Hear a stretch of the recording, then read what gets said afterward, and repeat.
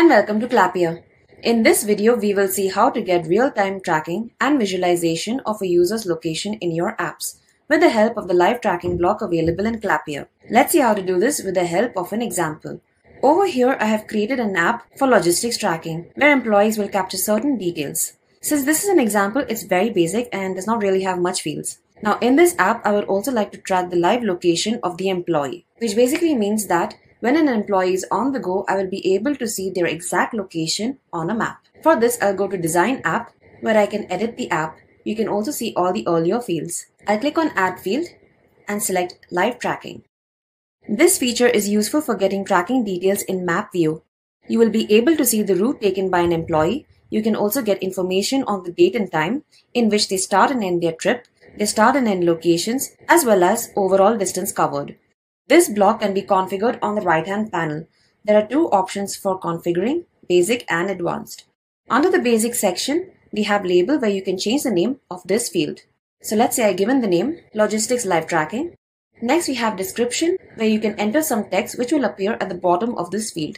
Usually this is used to give some helpful information to the user, or you could just leave it blank. Next, we have Automatically Stop Tracking Duration. Now sometimes an employee may forget to stop tracking. In that case, the system can automatically stop the tracking after a certain number of hours. Just click over here and select the number of hours in which the system needs to keep tracking until it finally stops. So let's say 10 hours. So within the 10 hours, if the employee has not stopped tracking, the system will do it automatically. Then we have Required. You can mark the live tracking field as required by enabling this option. If you do so and save it, you will see this field is now denoted with a red star mark, which indicates that when an employee fills in all the details in the app, but if they forget to start the tracking and submit, they will not be able to do so, since this field is required. Do note that the live tracking only works on the mobile app, as indicated over here. You can download the Clappia mobile app, and the moment you create your app or make any edits, it will be live and ready to use instantly on the mobile app. So if I go to check the mobile view, it will look like this. Now let's say for this example, if the trip is to an individual and this is selected, then I do not need live tracking. However, if the trip is taken to a business, then I require the live tracking to be started. Such display conditions can be implemented in your app. So if I go back to the edit mode and for this live tracking field, on the right panel, I'll go to the advanced section. Here we have display this field if, and you can implement the display conditions. If you have worked with spreadsheets earlier, you would have come across implementing various types of calculations and logic. The same can be implemented in Clappia as well. We share a similar library, but in the place of cell numbers, we have the concept of variable names, which you can find at the top of every field in brackets. To pull up variables, all you have to do is type in @ and you will see all the fields that you have added to your app.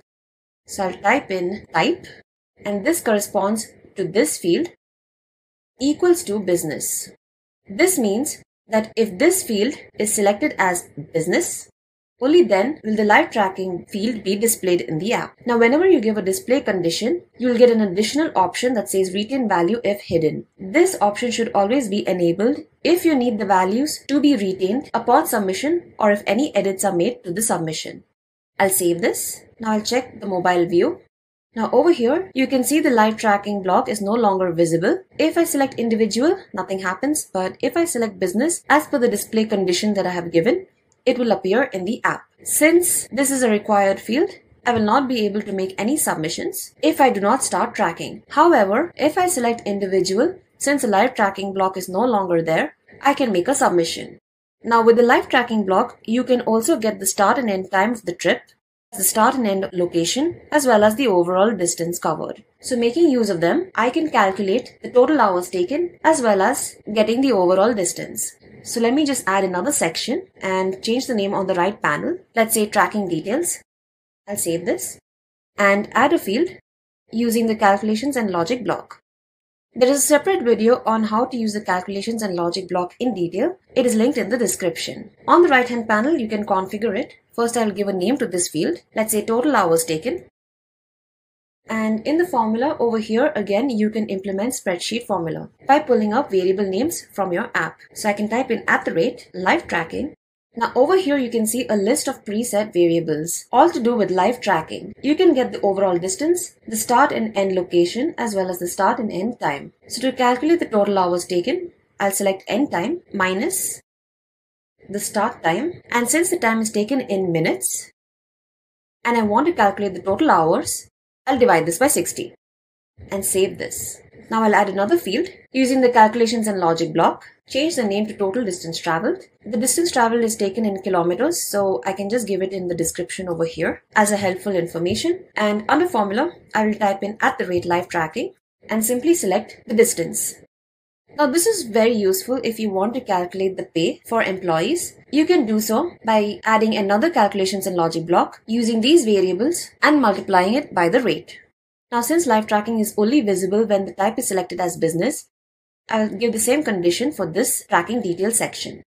On the right panel, under advanced section, I'll type in @type over here equals to business.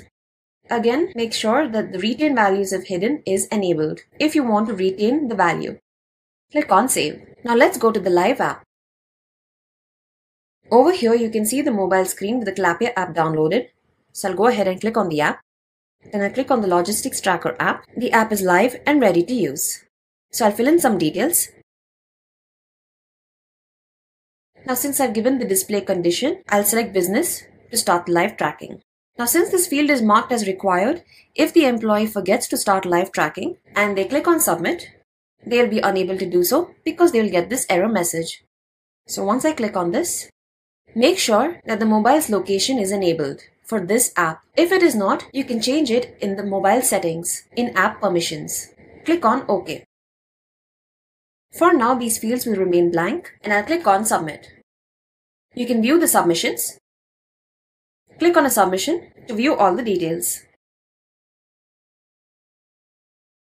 Over here, you can see a green drop-in. Let me just expand this. So this will be the starting location of the employee. You can also see a blue indicator which shows the exact location of the employee at this moment. Now, if I were to go back to the web app and go to the submissions tab, click on a submission and you can view all the details. The moment the live tracking submission is made, it will be available in the web app and you can see the employee's location at any point whenever they're on the move. You can expand the map and zoom in to see the exact location. You can click on the green drop-in to see where they have started and the date and time. You can also select the blue indicator to see their current location. So if the blue indicator was somewhere away from the green drop-in, you will be able to see that current location. Let's see how to stop live tracking.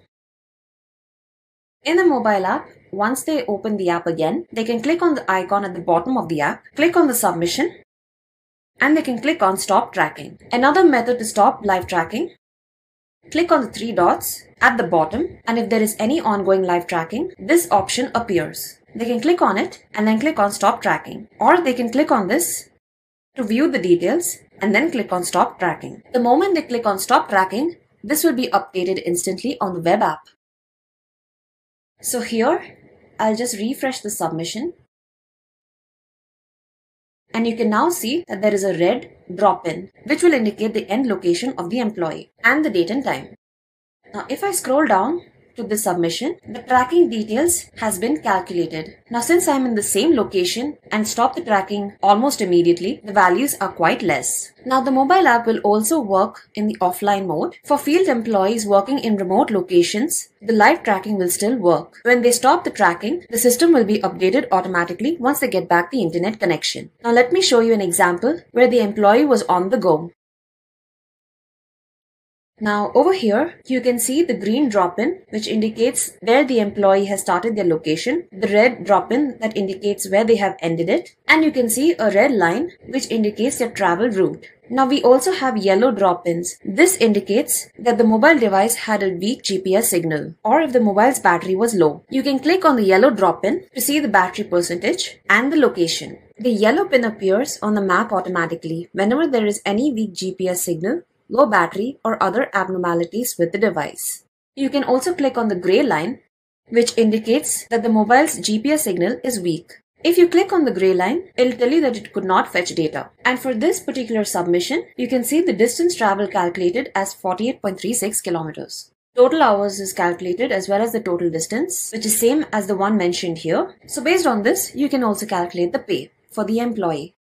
Now what if you need to mark locations on the map to ensure that an employee has visited an area? You can have additional markers for that on the map, and for this you will need the help of workflows. For example, let's say a field employee starts from a location and has to make visits to warehouses and then end their location. I need them to make a submission every time they reach the warehouse, and I also need to see that on the map to ensure that they were at that location at the time of submission. For that, I'll make some changes to the app. I'll go to the Design app. First, I'll add a field for selecting said warehouses.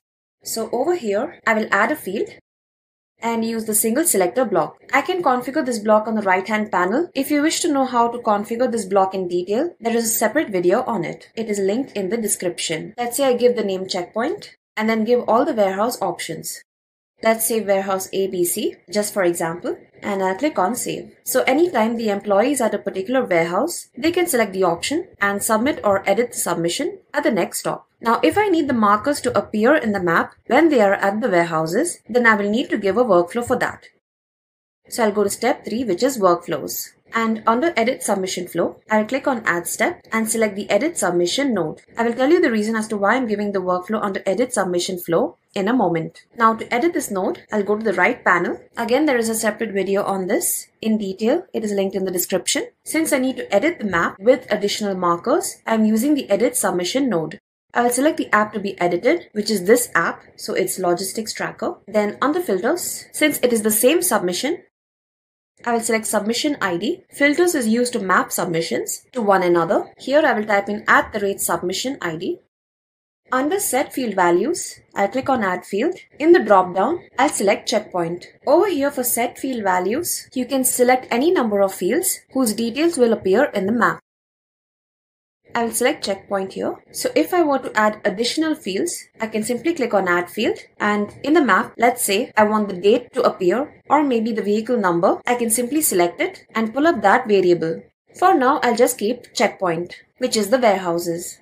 I don't need any other configurations, so I'll click on Save. Now I am giving the workflow here under Edit Submission Flow because at the beginning when a submission is made, they are not selecting a warehouse, just starting tracking, and only later when they reach the location will they edit the submission to know that they have arrived. Since they are editing the submission, that workflow will come under Edit Submission Flow. Else, if you want additional markers when they are making a new submission, it will come under New Submission Flow. Or you can also give workflows under Review Submission Flow if they are changing statuses. And based on that, markers should appear on the map. It depends on your requirements. Now let's check this out on the mobile app.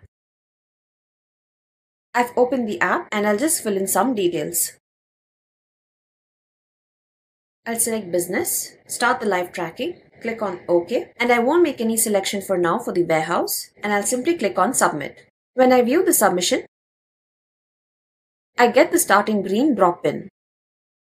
Now I have moved a bit, so I'll just refresh the submission. You can see the blue indicator has moved away from the start point. I will select Warehouse A now and save this. Since I am editing a submission of my current location, the workflow will be triggered and the marker will appear on the map. I'll refresh it and you can now see a blue drop in. This will indicate that I have made a stop. Now I have moved away again, so I'll refresh the submission and now select Warehouse B and save it.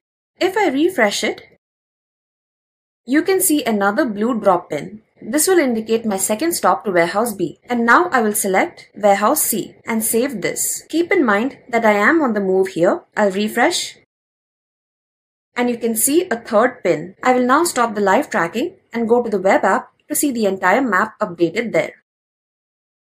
So I'll go to the Submissions tab, click on the new submission, and on the right panel, you can see the map with all the locations marked. I'll just expand this, zoom in.